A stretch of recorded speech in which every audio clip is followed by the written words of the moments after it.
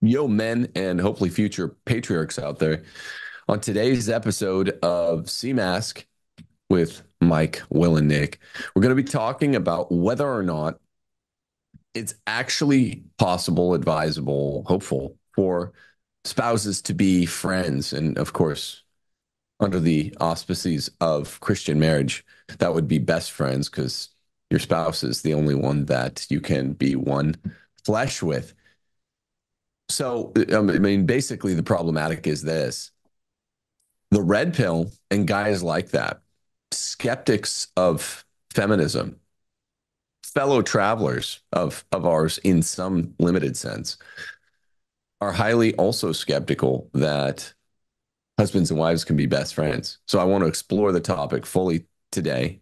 First, I just want to say what's up to Mike, Will, and Nick. How are you boys doing? How was your Halloween? It was good. It was great. We We kept all the lights off so nobody came to our door. It was glorious. I Or let the my dog Halloween out. was your The Halloween. the dog was out of the cage and popping up at the window for all the trick or treaters as they came around. But we left a few sweets outside, but didn't get big into it. Never do. Did did you give the dog a good Halloween and feed a few children to it? No, a few got scared through the window though, so she joined in the festivities. Good. Understandable. It's a terrifying creature. Good. Nick was over at my place along with others. We like Halloween a lot. We do it up. So anyway, happy All Saints Day to everyone. Happy All Souls Day Saturday, depending on what day this video gets hung. It's the autumn Hallowtide, and it's a really important reminder of our debt, memento mori. I love the fact that we have an autumn triduum. Sea Mask viewers, happy autumn triduum to all of you. Now, this topic is important because we have a common foe. By we, I mean masculinist folks, along with who are Christian, along with red pill and some of the young, I guess you'd call it men going their own way crew, along with some of the young groypers who tend to be kind of, I don't know what you'd call them, incel like. And we all make fun of a lot of the same stuff. The centrality of feminism in society, gynocentrism, whatever you want to call it. Well, pretty much all of those other parties regularly recur to um, mockery in regard to the concept of spousal best friendship. I heard some red pillar influencer doing it just last week. I've heard Nick J. Fuentes make fun of it. I've heard all of these parties do it at some point or another. So I wanted to make a show based on distinction. Like we're not the feminists. I mean, we're the real opponents of the feminists. And yet they're in book 8 and book 9 of Aristotle's Nicomachean Ethics. I'm getting a feedback suddenly. He says, men, he writes lines that imply that men and women, broadly speaking, can't be friends, but under a special class of true friendship, Aristotle says men and women, if they are spouses, can be friends, and it's called a friendship of unequals. The basic layout in Aristotle's methodology in the Nicomachean Ethics for friends is there's two fake forms of friendships of utility, the lowest form, friendship of pleasure, the second lowest form. Both of these are accidental forms of friendship. For Aristotle, when something's called an accidental version of itself, it's materially maybe a friendship or a thing, whatever the thing is, but it's not essentially actually the true version. Then he goes through true friendships. True friendships are based on virtue, mutual admiration in each of the other for their moral excellence.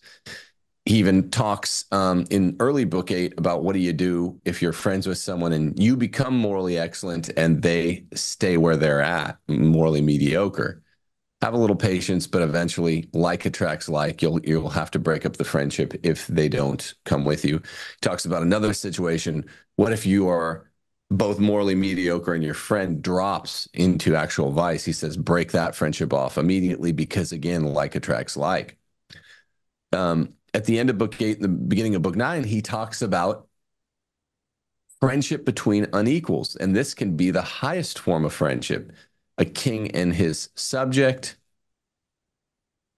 a father and his son, the young and the old generally, and husband and wife. These are all friendships between a higher party who outranks the other party and a lower party. The difference between true friendships, that is to say, type 3 friendships of equals, when we're talking about true friendships of unequals, is that they get uneven, asymmetric benefits from the friendship in the latter type. In the former type, they get the same benefit from the friendship. So your best friend who was your peer growing up, you got equal measures of the same thing out of the friendship.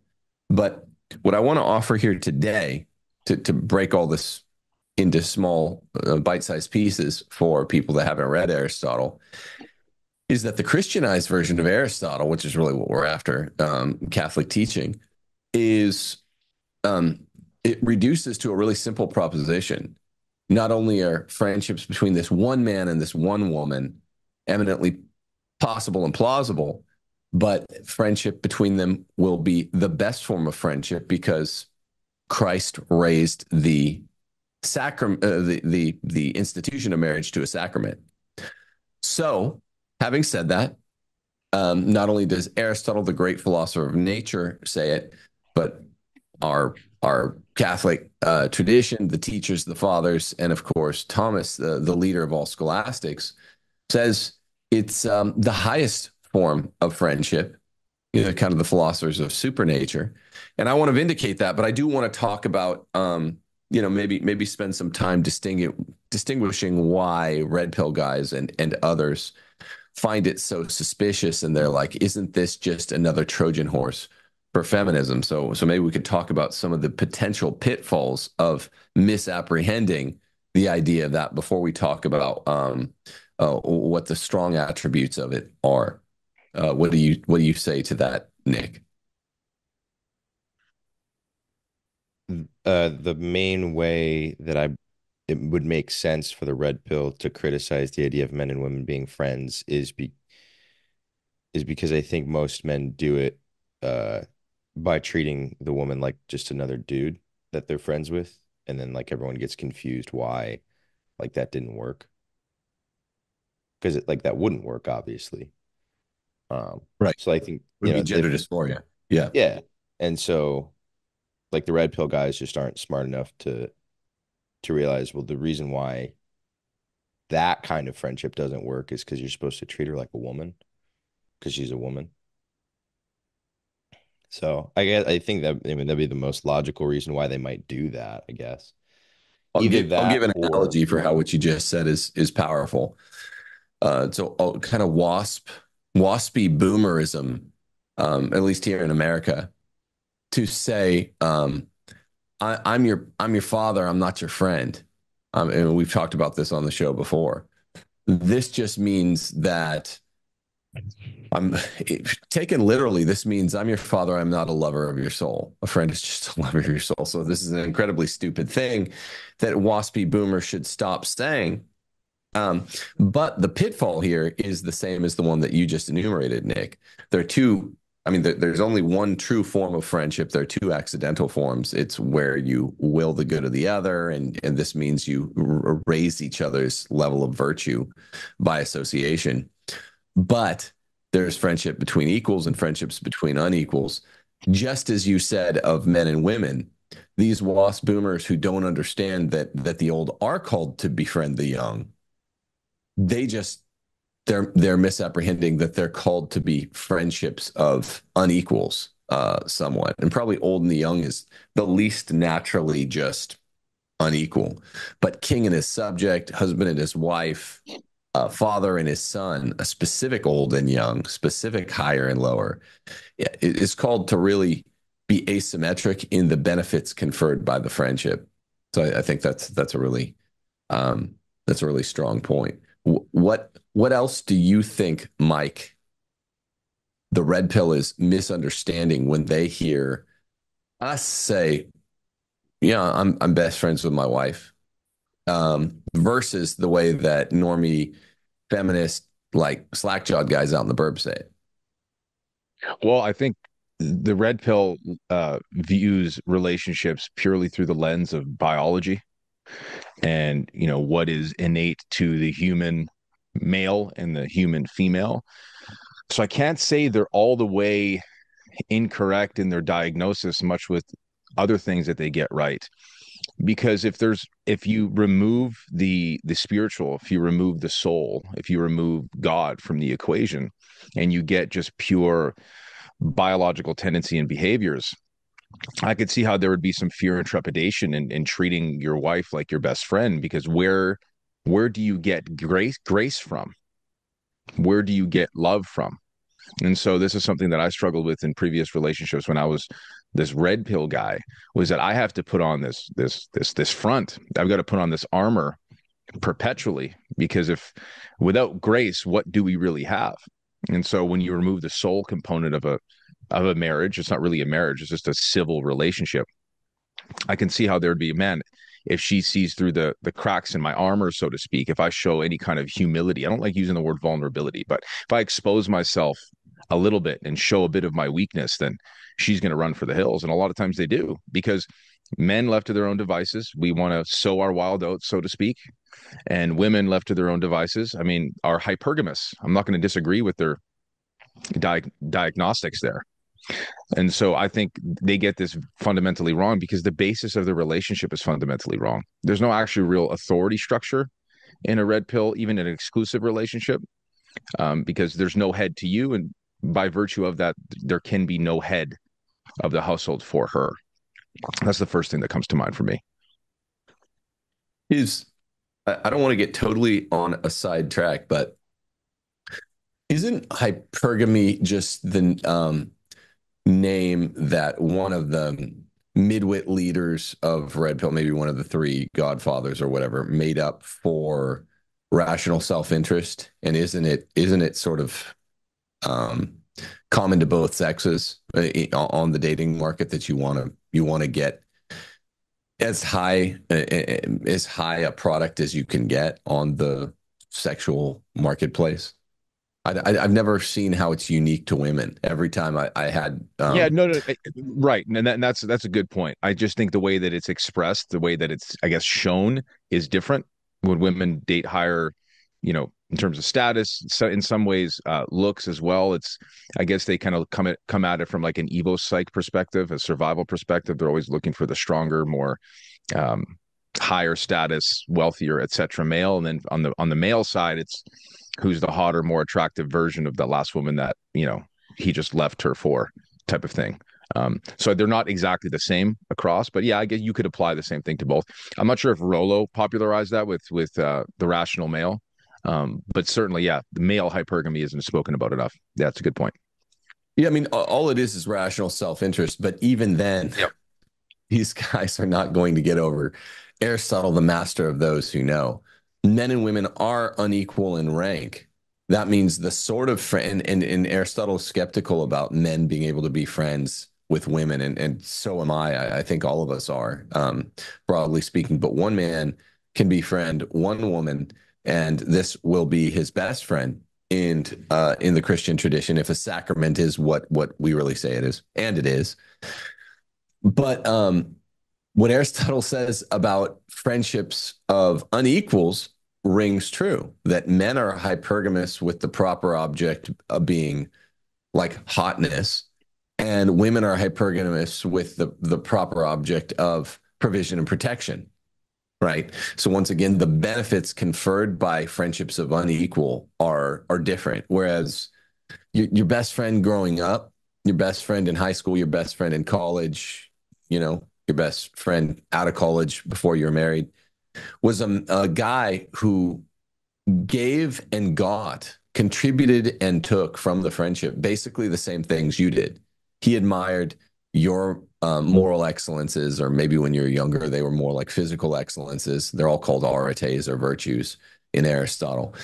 Um, in basically the same measure and the same kind that you did. That's a friendship between equals. Everyone thinks a friendship between equals, everyone who hasn't studied Aristotle, is basically the only kind of friendship at issue. So even the one or two key premises missing philosophy of nature. So when you go to the ultimate philosopher of nature, Aristotle, he just sees way beyond, and it's one simple distinction away from what the red pill thinks is so cutting edge, but isn't.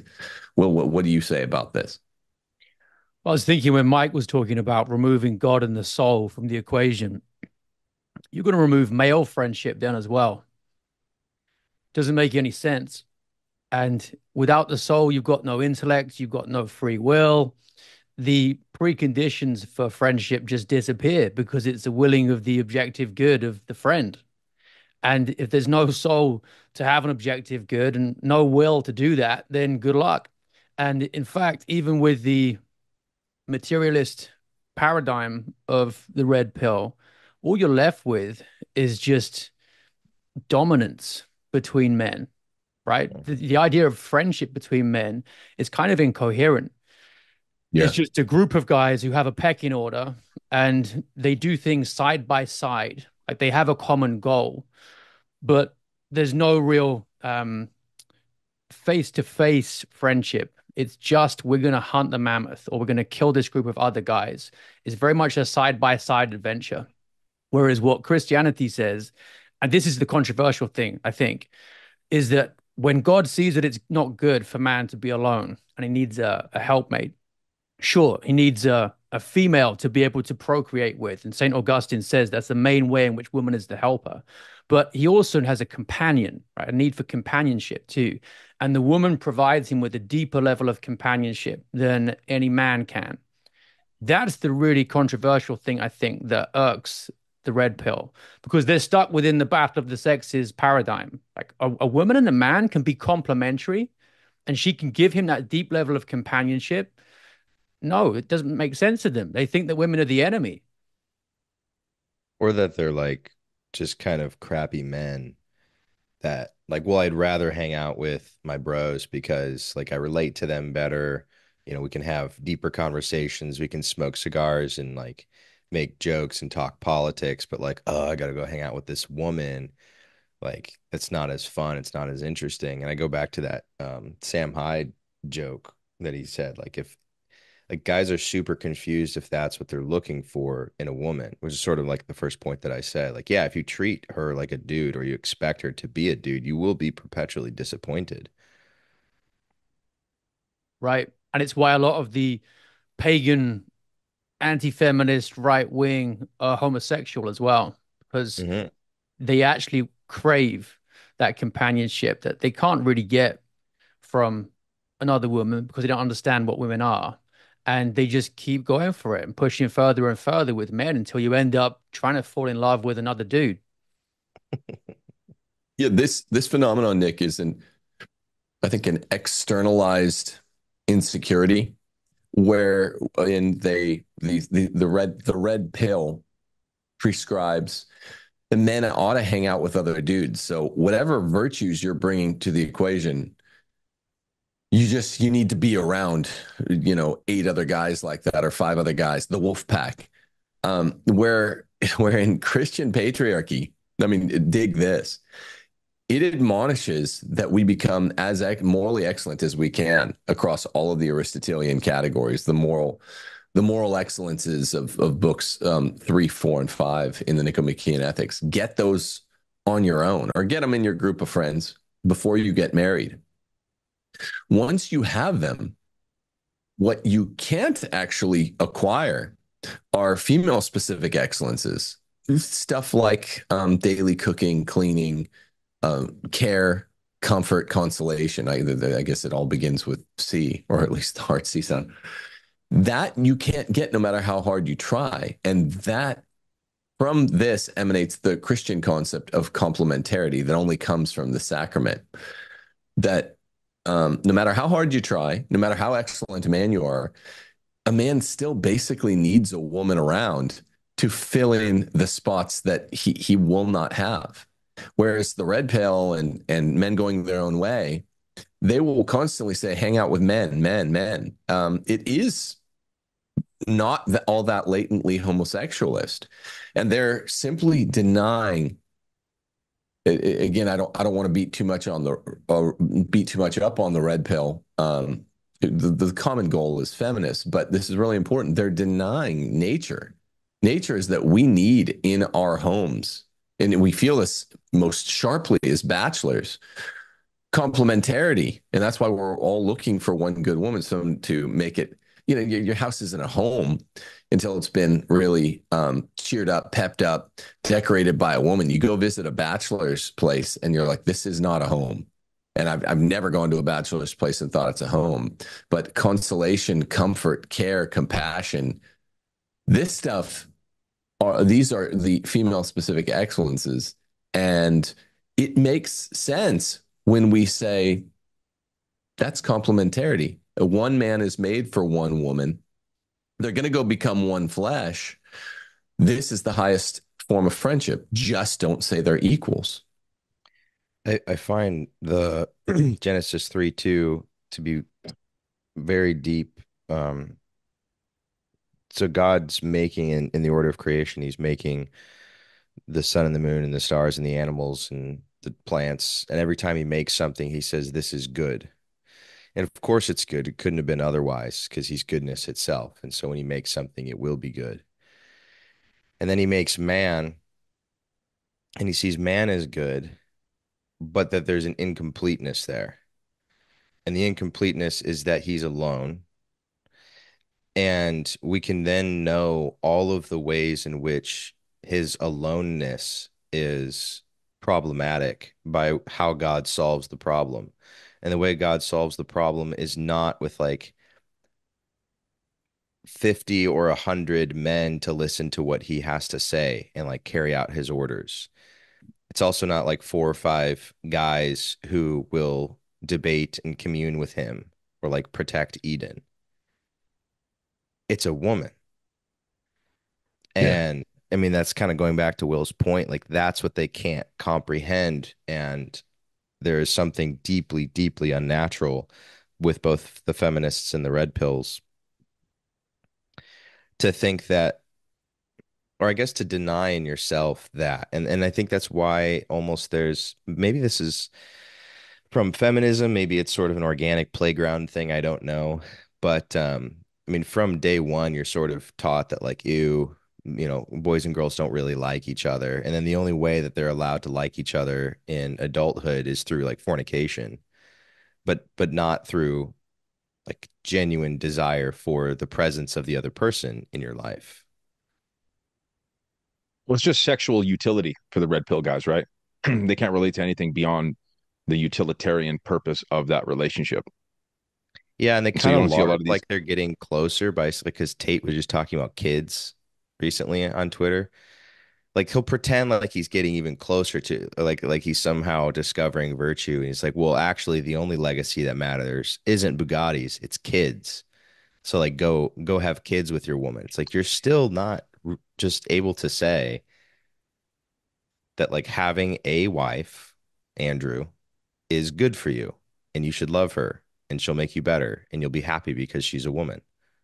Like you have to kick it off to some kind of like Genghis Khan dynastic. Well, I'm going to have like 15 kids because I want my legacy to live on. Like you're just afraid of women. Well, that this is the point that we were touching on when we talked about masculinity and femininity both being perfections and how women aren't defective men. Because Tim, I can't remember the exact bit, correct me if I'm wrong, but so Aquinas talks about how women are necessary for the perfection of human nature, right? The completion and perfection of it. So you can't do without them. And the red pill seems to regard femininity as a kind of irritation in many ways. Like they get confused between the fact that there's hierarchy and there's inequality, and we do recognize that men are superior to women, just overall. That's the real frontline battle against feminism. You have to be willing to say that, not just different, but men are superior. But we Yeah. still acknowledge that femininity is a perfection and it completes human nature. It's not an inconvenience. Women aren't an inconvenience. Yeah, and see, it was really that clarifying thought, Will, that there's a lot of things I want to say based on what your last comment stands for. But when you spearheaded that show by saying, look, we have to stop just saying different from this is pussyfooting around the issue. We have to say superior to in rank, and which is something I've said a long time too. That helps us to do properly the highest form of friendship between unequals, which is that between a husband and his wife, higher than that between a king and a subject, higher than even that between a father and his son, higher than that between, some virtuous old person and some virtuous young person, which are other very, very viable, other very, very valuable forms of truly loving the soul of the person and wishing the good for the other. The way to avoid the pitfall is to reemphasize this to yourself every day. This is my best friend. Let my wife, husbands out there say that. The pitfall always remains, though, the main one. And, since we've jumped into the 2-on-2 marriage coaching, I'm seeing it pop up more and more. I think it popped up in the discussion questions in our One Flesh class. It was a question on the lips of a wife, like a pretty good wife, a pretty non-feminist wife, who asked us, okay, look, I get that I have to submit to my husband. It's clear, it's there in the Bible. I'm not going to try the mutual submission canard. That doesn't work. That's a contradiction in terms. I'm not going to deny that the Bible exists the way the secular feminist did. Okay, so I have to submit. But if I don't submit, you know, that's not such a big deal, right? Because I was teaching this is clearly a mortal sin. This is a violation of the fourth commandment. And the Bible was really, really clear about it. Magisterium is really clear about it. It's a grave evil. So in other words, all this while, the last 5 years or so, I've been saying this stuff publicly, and reasonably Christian, reasonably trad Catholic women will push back hard, as everyone here knows. I've always thought they know enough to know that what they're doing is going to get them in big, big, big, big trouble. This is soteriological trouble, salvific trouble. How are they allowing their cognitive dissonance to jeopardize their soul so much? By just saying, "Well, I'm not going to obey my husband. I'm not going to submit." The answer is they say, I got it in this form a couple of weeks ago. They say, well, no, I do need to submit, but it's not a mortal sin. No, I guess we have to articulate this clearly too, that in the Christian tradition, it is a mortal sin for any wife to disobey a hard order given by any husband to her, specifically, same as a kid. And it does not have to be grave matter specific, right? It doesn't have to be some explicit articulation of the implicit natural law or something. It doesn't have to be a husband saying, thou shalt not kill or murder someone else to his wife. And if she violates that, she committed a mortal sin. No, it can be something that is trifling and is prudential, like same as a father saying to his kid, don't eat outside of the kitchen in my home. If the kid disobeys, that's a mortal sin, even though it's not a violation of the natural law without the father articulating it. It's the same exact thing with wives. And I'm bringing that up in today's show because it's the easiest pitfall for both men and women from both a kind of objective and subjective perspective to think, well, if we're best friends, Nick, you were talking about this last night. Men start even feeling like, well, I don't issue orders to my best friends, and wives kind of on the expectation management level say the same thing. If you're really my best friend, you wouldn't be ordering me around. That's how best friendships between equals are. When you're growing up, your buddy, your bosom chum, who's your peer, yeah, you don't order him around. That's why everyone needs to get it straight in their head that this is a different kind of true friendship. This is a friendship between unequals. It shares many of the qualities like companionship, joking, lightheartedness when it's appropriate, fun, as friendships between equals. But in times where an order is needed, it will always be issued by the man. and it must always be observed by the woman. Hey, this is what we're doing. I think that's the easiest pitfall. What do you guys say? Nick, what do you say? You were kind of addressing this last night. I, as you were talking, tried to picture what, um, my perception of kingdoms, and both from the Old Testament and also like the Arthurian tales, that if a king had sent down a proclamation, something even as banal as like you're not allowed to wear a certain color of garment because it upsets him, it was enforced like under pain of death. And the denizens of the kingdom just understood the king said this, and so we will behave accordingly because this is the law of the land. And there was sort of a an, a reverence for the office of king that was unquestioned. It was almost hardwired. It was almost genetic, like culturally.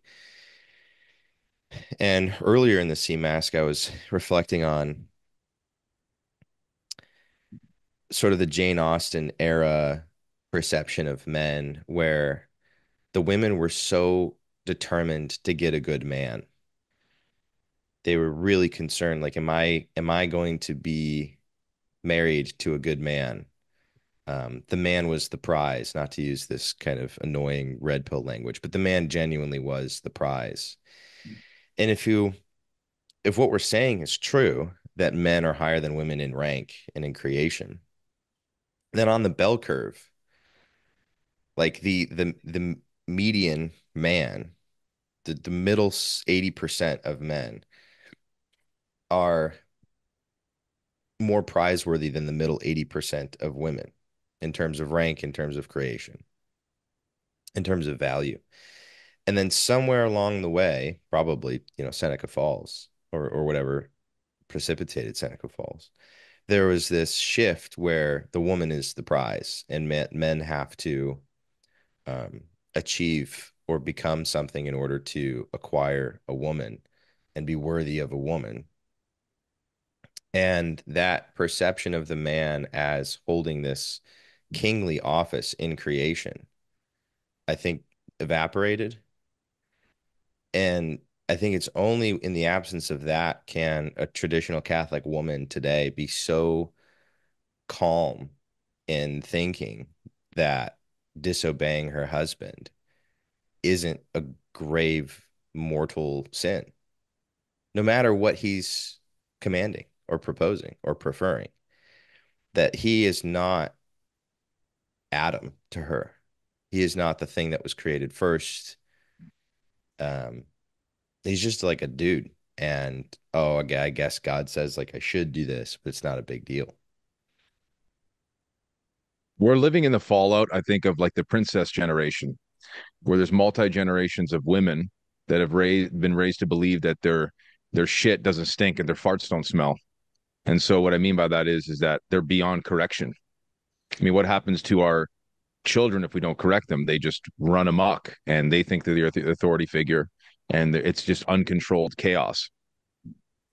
And we're living in a time where men, they don't really know the position or fully acknowledge the position they hold in their homes, and they're afraid of their wives and they're afraid of correcting their wives. This is part of the reason why we're the head of the home. Like, we're not just the priest and prophet, we're the teacher. And sometimes the teacher's got to lay the law down.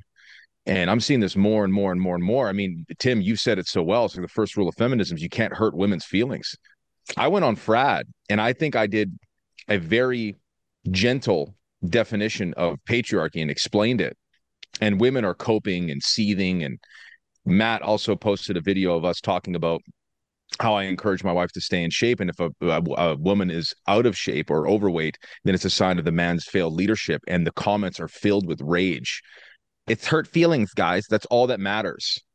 And I think there's got to be a hard correction in the opposite direction. It's going to be uncomfortable, but we're living in the fallout of this princess generation. And then also guys that don't know and that they've abdicated their roles and no longer know how to correct their wives.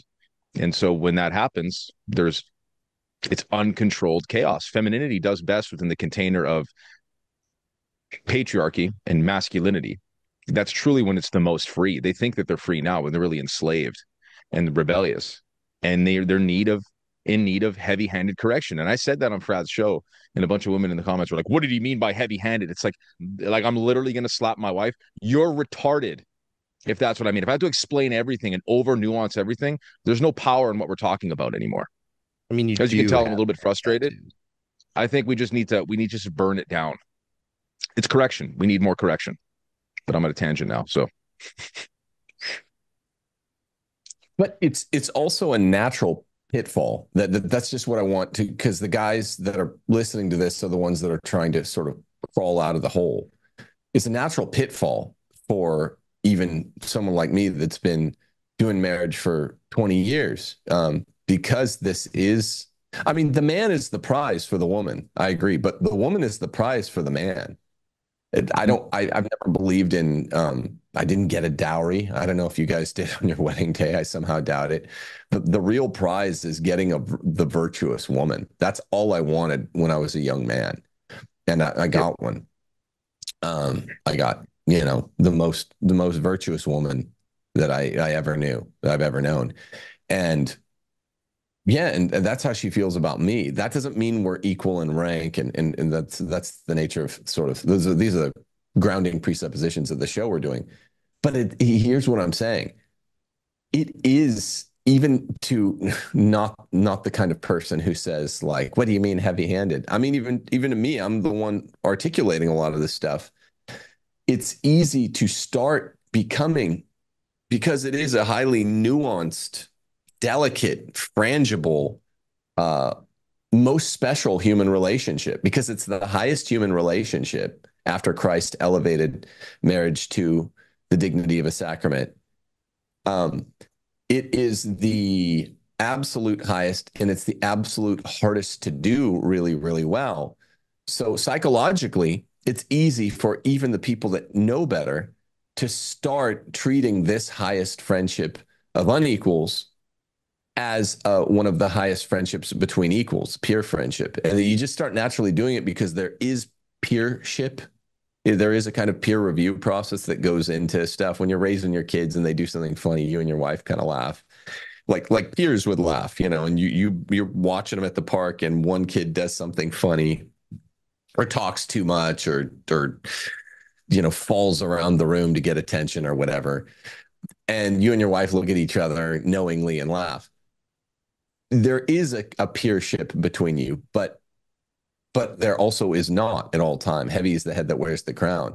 So it's just really hard to do well, to always remember that even though there are elements of peer friendship here, I am always the one that has to make decisions, and I can't start pawning them off, farming them out on my wife. And so that's why I really wanted to lean into this show. What are the benefits, and not what are the benefits, what are the burdens of the fact that marriage is this beautiful institution, the highest form of friendship. The only, if anyone doubts that it's the highest form of friendship between unequals, what about a father and his son? They never become one flesh, in healthy situations, and only one is meant to, and only one flesh properly conceived brings forth life.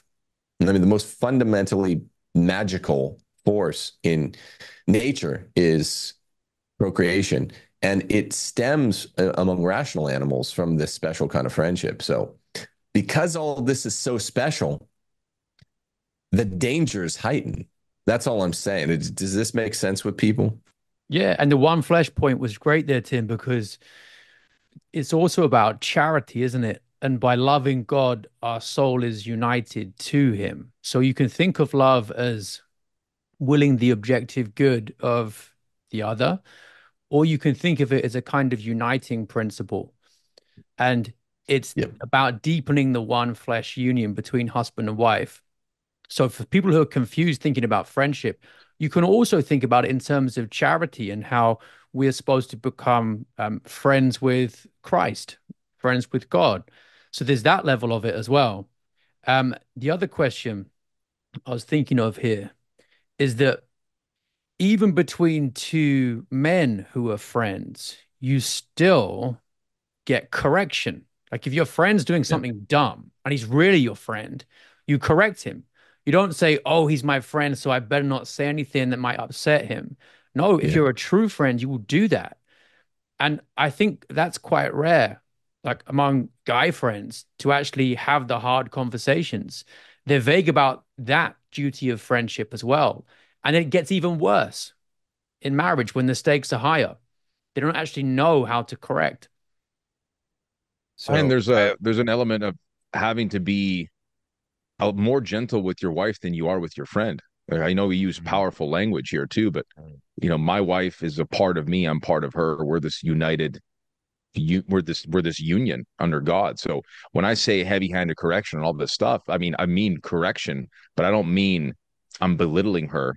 I might as well just go and belittle myself and flagellate myself in front of the mirror. I'm to care for somebody's soul means to share objectively hard truths and to correct them when they're off base. But that doesn't mean that you're harsh. We're not proposing that we're harsh with our wives. But in a friendship between men, there's certainly a place for that, and there's a need for that. I think there's more of a need for that now more than ever. And that's how even more elevated above that kind of friendship the marriage is, because there is, Tim, you made such a good point. It is really hard to walk that line.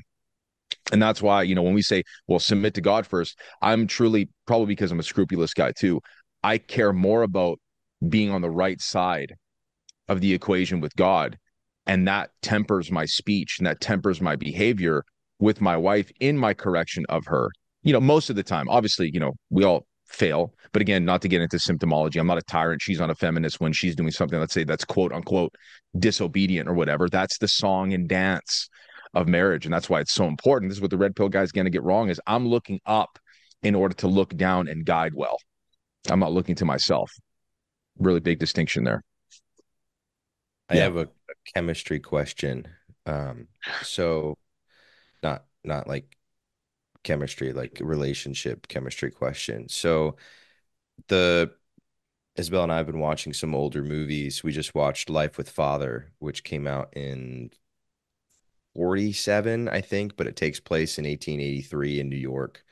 And there's a very performative, like patriarchal representation in older movies. Um, and there's very little friendship between husband and wife in these sorts of representations. I also think about it in terms of um, even the sort of Jane Austen Victorian representations of husband and wife. There's not a whole lot of friendship there or familiarity. On the other extreme, I do think that this is a problem we've articulated already in this show, is that guys are treating their wives as men and as equals and ceding the patriarchal ground. Um, so my question is, how do men strike a balance of not being so comfortable that she doesn't see you as the head of the household, but not being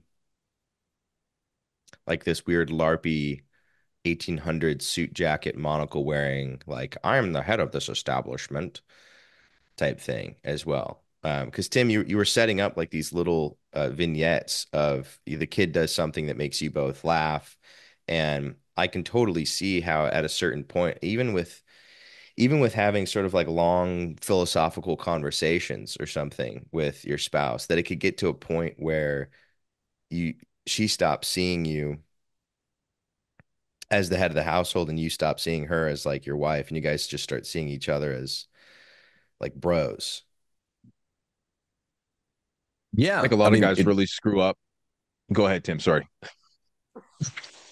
Go ahead. no, sorry. It's just that friendship is oriented, ordered toward the cultivation of a highly specialized oikonomia, like a norms of a household.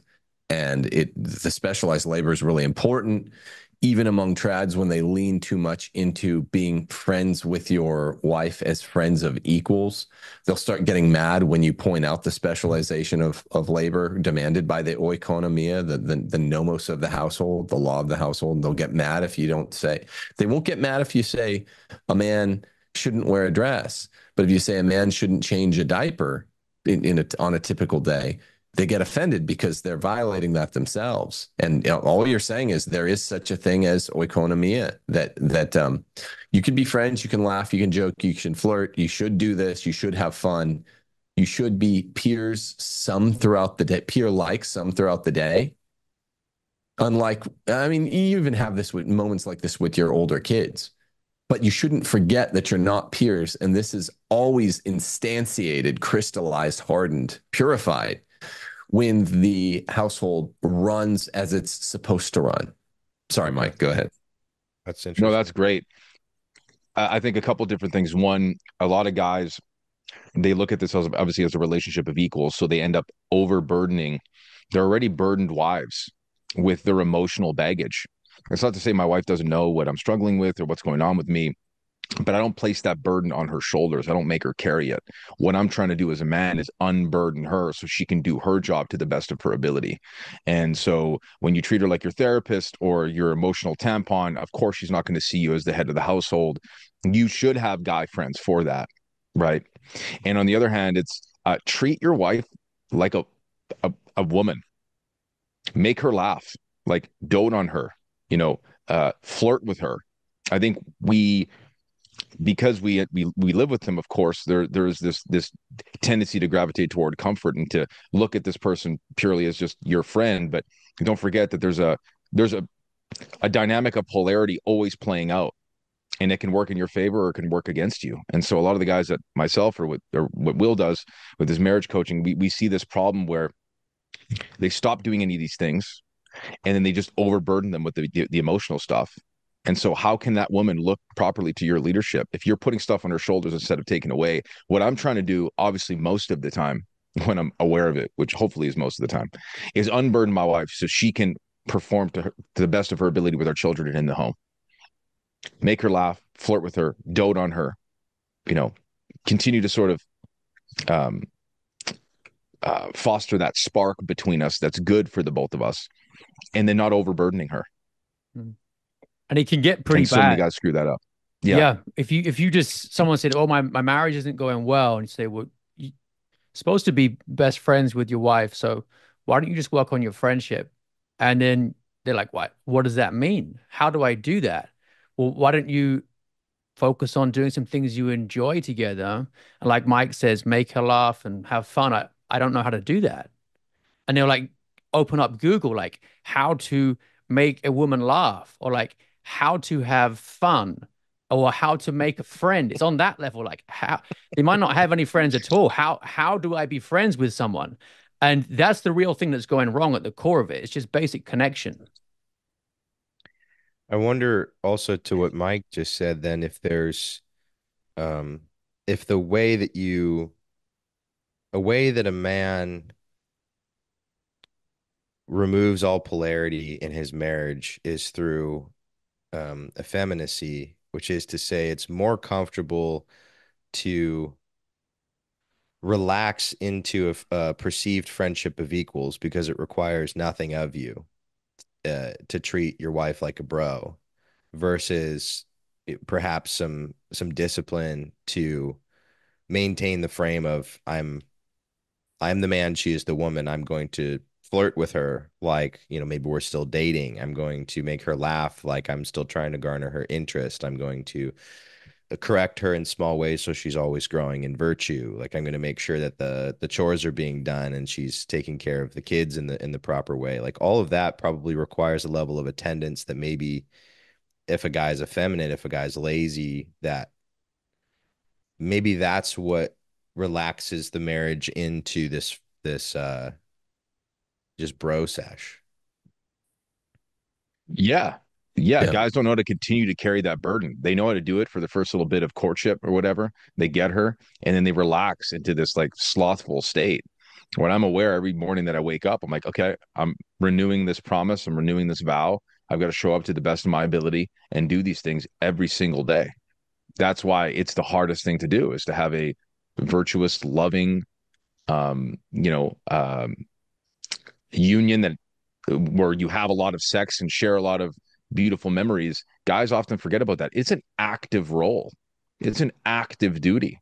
Just Yeah. like many men know this as fathers, but completely neglect that on the side of their marriage, which is a complete failure. Yeah, and that's again where the departure from the home to go work a job for a long period of time that you don't like is not it has nothing to do with being a patriarch. Or okay, not nothing. It has little to do with what Mike, you and I were just sort of outlining as the preservation and perseverance of a polarized, a patriarchal home where there's a man leading and a woman following and the kids under their headship there. Um, I think I'm basically just critiquing the boomer generation again. That the patriarch leaving the home to go do like a job doesn't solve any of what you just described. It actually just ends up making the mother the patriarch in the home. Yeah, because often these guys are returning from work, coming with work inside the house. It's like, not everybody can work from home, and that's fine. Not everybody should work from home. But the problem is they're bringing it back and pretending that they're special with their problems that they're dealing with their employer or whatever. And they're coming back, and it's like, okay, leave the work hat outside and come in, and now it's time to switch on this other part of your soul, this other part of your being, which is the most essential, and that is the leadership of your household. I don't know. I'm going to start advocating that men should work from home. I was getting further into an anti-feminist book by a woman named Marie Ann Robinson, and she talks about how after the Industrial Revolution happened and men left the home, like everybody worked at home. Men and women both worked at home. Men may have been like 200 yards out that way in the backyard, but they were all at home now. Um, I don't know. There's something I think that unfortunately it took a global pandemic to make it happen, but I I've hope done people, both. I prefer yeah, working at home. I've done yeah, both. Me too. Yep. Hands down. Hands down. Me too. Who yeah. doesn't? Yeah, it's so much better. Yeah, I don't know why. Again, it's probably just this boomer representation that like you have to go out, and it's like no, you don't. You can be away, like sequestered. Like Will, you're in an office. Tim, you're in an office. Like Mike, you're in your basement. Like having an office to get work done, that makes sense. But it's a somewhat recent thing that like men left the home for between 8 and 16 hours a day to go provide for their families. Even when I worked in schools, if it was a boarding school, so the property I lived in was pretty close to the classroom. If a meeting wasn't compulsory, I didn't have to be there contractually. I'd just get on my bike and go home for a bit, take Yeah. my kids for a walk or hang out. I'd minimize the amount of time at work as far as possible. Just Yeah, dip because you in and liked out. your wife and kids. Right. And you get to see your kids grow up more. So you can also have more influence over your family. And that's all leadership really is when you get down to it is influence, right? You need to influence them in the direction that you know is good for them. Yep. Yeah, I mean, and this influence is complementarian. At the end of the day, we have to come back to the principle of complementarity. What the feminists hated, unfortunately, it's also been prevailed upon by the red pill. I think Nick, no, Will, you're always saying red pill is just male feminism. Mike, you said this in your interview with Matt Fradd. It's because both parties have, I'm not saying they're equally bad, feminism's worse, but both parties have lighted on the view of let's attack complementarity. Feminists do it because they say we'll never be truly equal under the view of Christian complementarity, which is correct. The red pill says let's attack complementarity because it conduces to a view that men and women, that a husband and a wife specifically, are equal. They're actually wrong. The feminists are actually right. Complementarity, rightly conceived, means that men and women will always be acknowledged as of unequal rank. A husband is higher. So the feminists are actually right, and that's in their opposition of complementarity. Red pill guys are just sort of, I mean, it's kind of a Jewish Muslim movement, a weird combo of traits from Judaism and Islam, the red pill thing. And so its main practitioners, um, they get it wrong. They actually don't understand complementarianism even as well as Elizabeth Cady Stanton and the witches from the Seneca Falls Convention did. That it is um, a higher part, like Adam, needs a lower part, like Eve. He doesn't need another dude if he's self sufficient. That's complementarity. Right. Christianity's hierarchy. Heaven's all about hierarchy, but in hell, everyone's equal. Mhm. Yeah. Why do you Yep. guys think that there's such a shame? Like, why do you think men are ashamed of this proposition that, like, not only are they designed to be, but it's good for them to be in a deep friendship with one woman? They've been I don't. psyoped to believe the opposite. Yep. A lot of it's the psyop, the popularization of feminism, but feminism psyoping men to feel gaslit or quote unquote guilty about exercising their authority was like shooting fish in a barrel. It's the easiest psyop ever because, like I said, the marital relationship between husband and wife, like I said earlier, is the most frangible. It's the highest, it's the best human relationship, and it's the most frangible, it's the most nuanced, it's the hardest to pull off. A peer who sometimes isn't your peer, sorry, a non-peer who sometimes appears to be a peer, and when it's good, it feels so almost like a drug, you know. And to be in a happy marriage is the happiest feeling. And when things are just normal and happy, and you're joking, and you're not going around issuing orders, you might say, you know, at the beginning of the day, I want everyone to do this, this, and this quietly, and then the rest of the day, your wife and kids go do it, and so then you just achieve ostensibly kind of peer-like rapport with your wife, and even with your older kids, because they're just doing what they're supposed to do. So you're goofing off with them, kind of like a teacher that has really good managerial control over a classroom can be really, really friend-like. That is easy to, in times of stress, times of tension, be thrown out of kilter. And it's already the highest thing, the most frangible relationship. So once they started leaning on it in the middle 1800s, and they're like, let's really popularize the view that this is evil, it was just so easy. Middle half of the 1800s, Tim.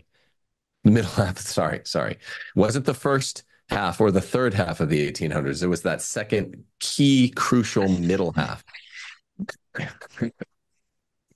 Inside You know joke, what's yeah. funny is that I think a lot of people, when they picture our households or anybody that espouses what we do, they imagine us on this like judge's chair with like this hammer and this like cloak on.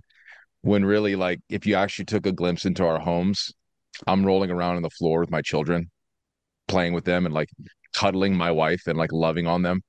And it's like the language portrays one thing, and it in action is actually a lot of times the complete opposite.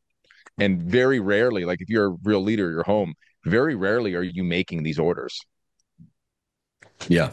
You Yeah. do it when Yeah. you Yeah. need to, but you're not. I'm not going around ordering my wife and correcting her, and there is nothing like that. It's the exact opposite. It's like nothing but love. And I'll even take it further too. When things aren't, when me and my wife are on different pages, or there's been an argument or something like that, there's something in me that feels completely off. Yep. Whether it's like it's emotional or it's spiritual, I don't feel right, and I still do my duties, of course, but I don't feel right until I get right with my wife. There's just something, and I've especially experienced this being on both sides, one on just the civilly married side, and then on the sacramental side after we got our marriage convalidated. There's a discernible shift when things are really good and homogenous in the home, and when things are rocky. But yeah, it's just a funny thing. I wish we could get a glimpse. We could give the viewers and the listeners, and especially our dissenters, a glimpse into our homes. It would blow their minds. I know, Tim, like I haven't been to your house, but I know I could picture exactly how you are because we've had conversations with your family around, and yeah, it's complete opposite of how we're viewed. It's funny. Now, Tim does actually have a big chair, a cloak, and a gavel. He just If anybody, it'd be that's him. when he makes patriarchal statements ex cathedra. Yeah, yeah. I'm only infallible when I make them from the chair, though. Yeah. When I'm speaking, just like when I'm on like a plane press or I'm speaking to the Irish press and I just say crazy things, I have a bunch of patriarchy splainers that follow me around and they're like, no, what he said is really, really good. It's just a Pope Francis joke. No, it's true. Like a good boss isn't going around kicking the dog and issuing orders all the time. You're like, look, here's the main focus of this week or this month. Here's how I want it implemented. You might say it once all month. And then a good wife and good non-brat children. This is another thing we need to do a show on is these guys that have brat children. It's from a failure of patriarchy. I've been seeing so many bratty children lately and dealing uh, just with the prospect of it. So good wives and good children's go do the orders, and so you're just not focused much at all on the orders or the hierarchy. It only becomes prominent when you have to look at it. The rest of the time, you really can relate to each other in a fun, lighthearted way. It's really, really straightforward, and it's just it's only difficult to the extent that people, when they hear friendship, like the wasp boomer that says to his son, I'm not your friend, they're just automatically thinking friendship of equals rather than there's this whole other, even arguably more virtuous form of friendship between unequals, one of which has been raised to the dignity of a sacrament. That's one of the problems, and that's why I want to put this out there for people. But I do want it to be clear also, maybe we should do a whole show on it at some point, that the fourth commandment does crystallize the notion that, okay, once a husband gives an order, the wife has to do it. You can't say, well, yeah, she has to, but it's just a venial sin. A law that lacks an enforcement clause can't justify itself, doesn't justify its own existence. Every law needs an enforcement clause. The enforcement clause, which I've been wondering at the paucity of proper female response to over the last 5 years, the enforcement clause is that's mortal sin. So if if a man does give a hard order, and maybe a woman's dumb and she married a sort of tyrannical man that's going to give a bunch of hard orders. Maybe he's not even tyrannical. Maybe he's just a micromanager. Most women wouldn't like that. I wouldn't like having a boss that's breathing down my neck all the time. But if you're dumb enough to marry him, then you have to do every order he gives. Women nowadays just need to find a strong man that inclines toward fewer orders. But the point is, it is at that point deadly serious. It is kind of like being issued direct orders from God because you're going to be judged mortally for disobeying. So it's a mediated relationship between the woman and God in terms of the rank structure, and that's what a man is. Well, man is the glory of God, woman is the glory of man. Yeah, and at the root of all of this, I think just realizing this, listening to you, is a misapprehension about authority itself. The fact that authority is good and human beings need it. Mm. So it's to the benefit of the wife that the husband has this authority. Really, feminism is an expression of liberalism in that no one has authority over me. That would be tyranny. Any kind of authority is tyranny. I want to do whatever I want, whenever I want. And it's a paradigm shift, isn't it? That actually you do best when you are under the authority of the loving husband. It's one of the reasons that Aquinas says divorce is bad because it would leave the wife without the direction of the husband and her life will be worse as a result. Well, I think that's sort of what I mean, Luciferianism, but also Protestantism and then feminism, the idea of empowerment, like the reason why authority should be comforting, at least for a man, is because we recognize that on our own we'll fail gravely. So it's good that we have authority. It's good that we have to be in submission to God Himself because, gosh, on my own, I'm going to screw this thing up. And this project is really, really important.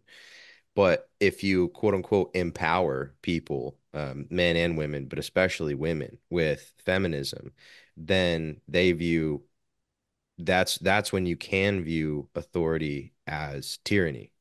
Mm, Because mm. then because it's like you said, it's a misapprehension of what authority is and that it's good, but it's also that's predicated on a misapprehension of what you are, and what you are ain't all that cool. Like you need a lot of help. Like women, you need all the help you can get. You should get as much help as possible from a man who is getting as much help as he possibly can get from God. Yep. And it goes up the chain. So just like when a wife undermines a husband's authority, she actually undermines all authority in the family, including her own.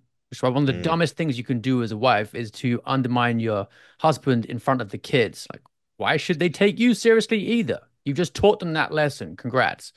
But that also, if you go up one level, with the Protestants rejecting the papacy, like the institutional patriarchal structure of Christianity. Okay, right. You're undermining your authority as the man in the household too, because you've split from that umbrella that you were supposed to be safe within. You've seen that diagram, I'm sure, of the different umbrellas with Christ overarching everything, then husband, then wife. Well, what that really means is like Christ's church, the patriarchy as embodied in the Catholic Church. You reject that, then you're really rejecting him. And this is why I've forgotten which pope it was. Pius the 12th, maybe, described Protestantism as the great revolt against God. That's where it really starts. That's where the rejection of authority is. And it filters down into the chaos between spouses and between children and parents. Will, your verbiage there is eerily similar to the parable of the madman by Nietzsche, when he says, "Who gave us the sponge to wipe away the entire horizon? What were we doing when we unchained this earth from its sun? Whither is it moving now? Whither are we moving? Away from all suns? Are we not plunging continually backward, sideward, forward in all directions? Is there still any up or down?" Like this is what happens. You don't get to choose. Like it's all in a causal link here, and if you just take one out, there's you're unmoored. That's it. Did anybody have any final thoughts? I know a couple people have hard outs. I think we've exposited this really well. I would at some later point like to do a more in-depth dive on specifically justification for the idea that yes, women have to obey their husbands and it's a mortal sin not to. But for now, let that be the sort of guiding supposition that's what it is, and maybe we'll justify it later. But that's the sort of southerly boundary on this frangible but most special relationship, Christian relationship between husband and wife. On a good day, the high end, it does feel like a pure best friendship. On maybe the just more productive days, not even worse days, but the days where things really have to get done, the husband has to give orders. We're reminded what it really is, a friendship between unequals, but it's a best friendship between unequals. People out there treat it really specially. And also, I think today's show, this is my final thought, just demonstrates how when you are engaging in the highest sort of thing, highest human relationship, it's worth a lot of effort. So, I mean, once you've been married 20 years, you shouldn't be having like a difficult talk every day or something like that. That's not what marriage is like. But it's worth struggling to keep lines of communication open and trying really hard because it's a more nuanced relationship and it requires more effort. Don't think that this naturally higher maintenance relationship that's naturally more virtuous and confers more benefits is inefficient if you have to put a little more effort into it than you do with your bosom chums or people you work with. And that's the kind of stupid incommensurability being applied by men when they're like, oh, my wife is, maybe you have a good wife and maybe she's sort of wanting to put in more effort, and maybe we should have a talk, not nagging you. I see some guys with actually good wives, and they just, if they're not acknowledging the high frangibility, the highly nuanced nature of the relationship, maybe they're the ones avoiding the talks, which could actually bring them much closer together. So I think that's maybe the meditation people could take for this week. It's worth a lot of effort if you have a good wife. Even secular psychiatrists recommend 90 minutes of talk time per week between husband and wife. 90 minutes as a starting point, That's so low. That's crazy. right? And You'd be most people probably surprised. don't even meet that. Yeah, right. Exactly. I mean, that's what I'm adding that into my Rolodex of arguments for men working from home, figuring out a way to work Yeah. somewhere close to home. 90 minutes a week. That only happens if you're asleep for 8 hours and away from the house working for 8 to 14 hours a day. Hmm. Right. That's wild. Yeah. Yeah, I think Tim, when we circle back, the next part of this episode is talking about the submission piece. I think we can't hammer that one home enough. So this is a Yeah. great talk, boys. And by hammer, he Love you doesn't guys. mean physical abuse. Thank you, Nick Stumphauser. I appreciate it. You threatening me, Michael? Luckily, he didn't Yeah. get his heavy hands out today. He kept them on the table. Yeah. He Heavy are laid the his hands heavy that have hands to to his lift up the hammer. crown. All right, guys. God bless. See you next time. God bless. God bless you, God dudes. bless everybody. See ya. Later.